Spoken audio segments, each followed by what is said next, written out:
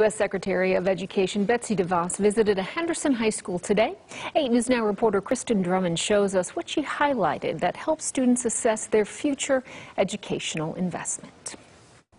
Secretary DeVos meeting with students here at Pinecrest Academy today to share the latest updates to an online tool that helps students compare the cost and value of higher education. I am looking into more colleges and trying to expand my horizons.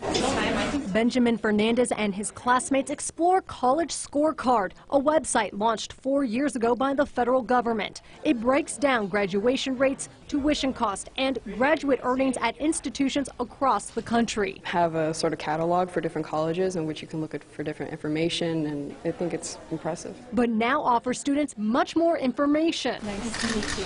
Secretary of Education Betsy DeVos sharing with students the new enhancements. That includes earnings of graduates broken down by school and program. So it's much more granular than any of the data was before. Some students look at salary potential and tuition, while others focus on program rankings. If it's something you're passionate about, you're always willing to work to pay that off. Staying optimistic about their future and career goals. I want to make the best decision. Students tell me they'll continue using College Scorecard to help narrow down their higher education search. Reporting in Henderson, Kristen Drummond, 8 News Now.